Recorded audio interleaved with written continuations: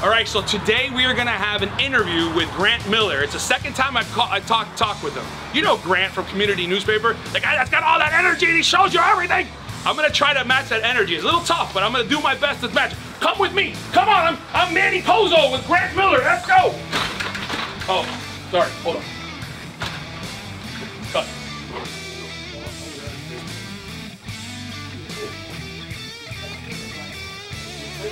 Great.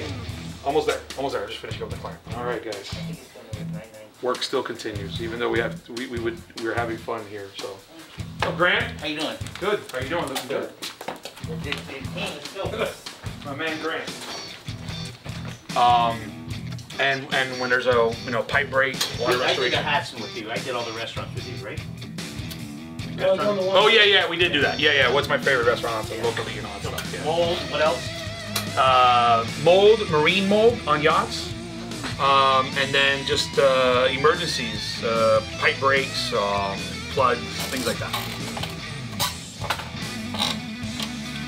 Let's talk about your company. Yeah. The biggest issue, what does your company do exactly? And then the other thing is, I know you do a little response, but mold is everywhere. Every person is paranoid about mold. Yeah. So let's talk about mold, talk about your company, let's talk about mold, and we'll talk about other stuff. Sure, absolutely. So we've been in business over 15 years, and we started off as a biohazard cleaning company. So crime scenes, blood, all those type of things. And really, like CI, whatever these TV shows. Yeah. We come in after they're gone because everybody thinks that we're in there like if we're CSI. The mold starts to grow, the environment, the mold starts to grow in your kitchen, in the drywall, and it can actually release these spores that get into your air conditioning system, and now you've contaminated essentially your own home. The reality is that mold can grow, but there are certain levels that are acceptable, especially in the home, and there's certain molds that are acceptable, and there are certain molds that are unacceptable. They should not. What's unacceptable?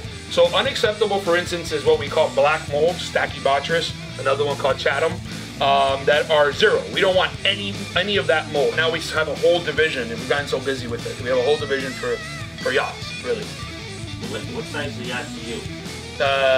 For me, it's like about a 40-50 footer with an indoor cabinet. But we just did one the other day. I think it was 100 feet, 150 feet. And storms, hurricanes, they call you. Absolutely. And if there's damage, call your agent and call BioResponse to get a feeling for what's going on, because you need to know right away and how to fix it right away.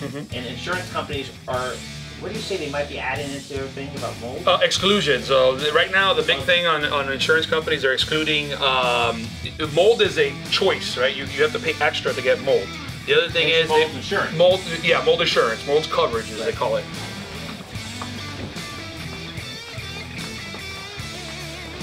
All right, you got it.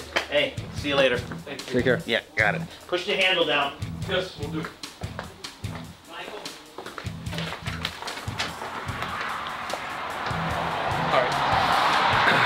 That was great. Had a good time with our good friend Grant. The guy's a ball of energy, man. I need to take a nap after that or drink a coffee. But it's awesome to see a guy like him supporting small businesses like us.